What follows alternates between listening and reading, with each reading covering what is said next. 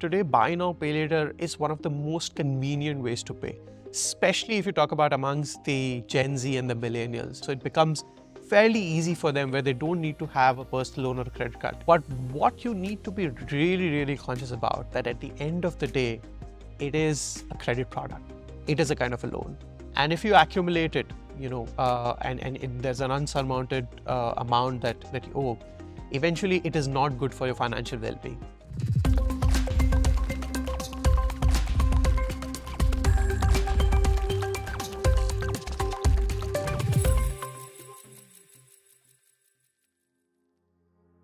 Buy now, pay later has become a symbol of adaptable financing, yet it's vital for individuals to engage with it thoughtfully. Although it offers convenience, what potential challenges should one be aware of, and what strategies can be employed to safeguard one's financial tomorrow? I'm Rashan Gidwani, and joining us today is Nitin Mathur, Strategic Account Director at Experian. Hi Nitin, welcome to the show. How are you? Fantastic. Thank you for having me, Roshan. Absolutely, you're welcome. Nitin, what factors do you believe contribute to the widespread popularity of buy now, pay later? Buy now, pay later is not a new phenomenon, right? It has existed, maybe not in the current form, but it has been there for a while now. But what has really catapulted this into this huge thing in the last couple of years is, if I have to pick the top three things, I would say the three A's: accessibility, awareness, and affordability.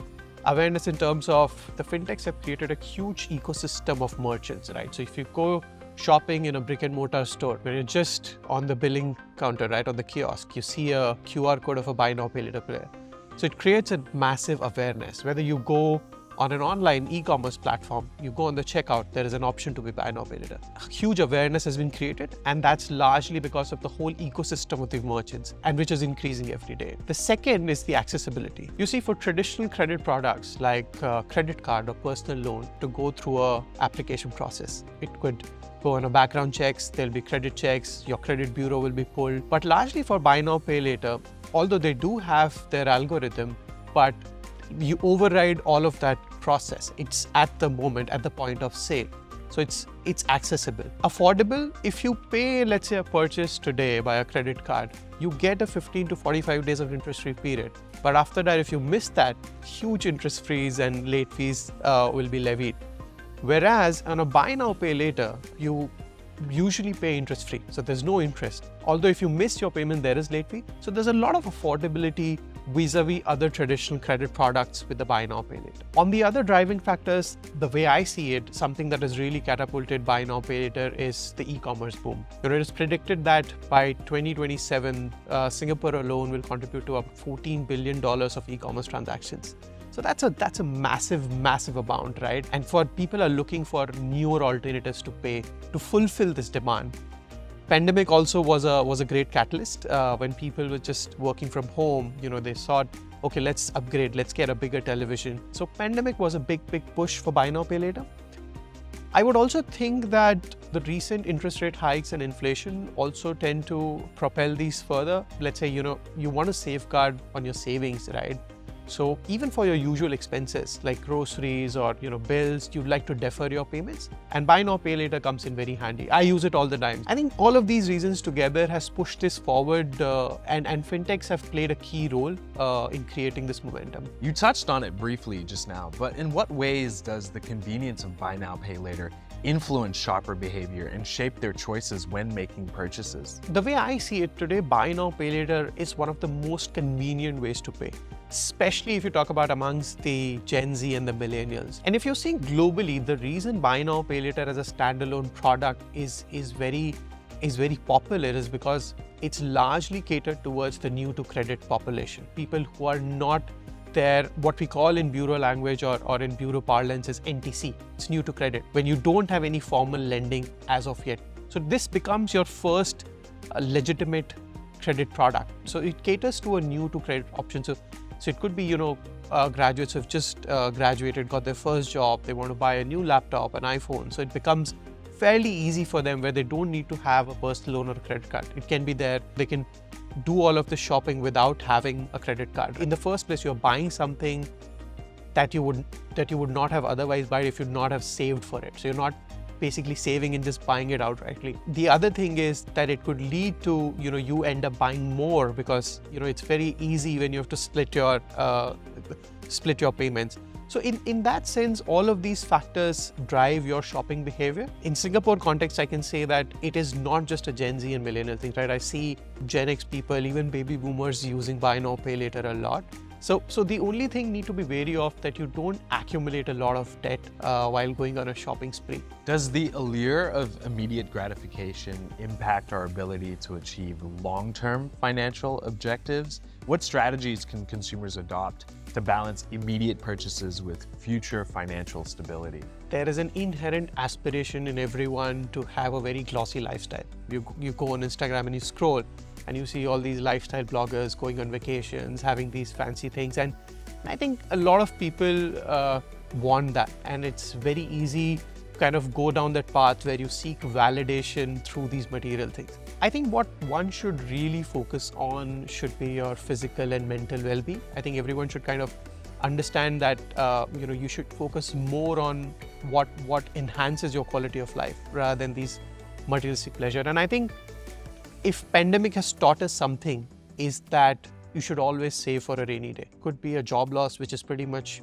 playing out as we speak because of all the geopolitical tension and post-COVID. So, you should have a decent amount of corpus for rainy day. We have seen what has transpired in the last 3 years, rather than just going on a shopping spree and using all of these. While these products give you the flexibility, they give you the right kind of leverage, but it also comes with a certain risk which you need to be wary of. So how can consumers responsibly and mindfully use buy now, pay later services, avoiding overspending and recognizing potential warning signs? I've devised my own certain techniques that I can share, which I use because I shop online a lot and I use buy now, pay later a lot. Never shop during the night time. You are the most vulnerable. That's when you've eaten, well, mindful during the day, but you crave desserts at the night time. You're most vulnerable. So never shop during the night time or scroll your social media or e-commerce in the night time. Secondly, when you're making a buying decision, just leave it out. And I'm talking more on e-commerce, right? Just wait it out. You add in your cart and then you forget. What I personally do is if it's a lesser transaction value, I leave it up to 24 to 48 hours. If it's a higher transaction or of a bigger transaction, I would wait it out for at least a week or 2 weeks. What it does is that half of the time you may not end up buying that because you'll realize that you don't need it perhaps. So impulsive shopping is something that you need to restrict, right? You need to be really mindful, as we said, of what you're buying essentially. And these are just some tips that I use. Unsubscribe from mailing list, right? Because they will nudge you, send you new offers. Just unsubscribe. Use an expense tracking app. There are not a lot of these budget tracking and expense tracking apps. Just download, use, record all your transactions, because what it does is it is known evidence that if you see anything graphically register, so when you see where your money is actually going, you'll be mindful for your next purchase. So use an expense tracking app. So these are some of the ways that can help you being mindful and stay on your financial well-being path. Let's wrap it up, Nitin. What key tips do you have for consumers seeking to navigate buy now, pay later while safeguarding their financial future? What buy now, pay later has done amazingly well is that it has kind of very seamlessly blurred the lines between a payment instrument versus a borrowing. But what you need to be really, really conscious about, that at the end of the day, it is a credit product. It is a kind of a loan. And if you accumulate it, and there's an unsurmounted amount that you owe, eventually it is not good for your financial well-being. You will be paying late fees on that.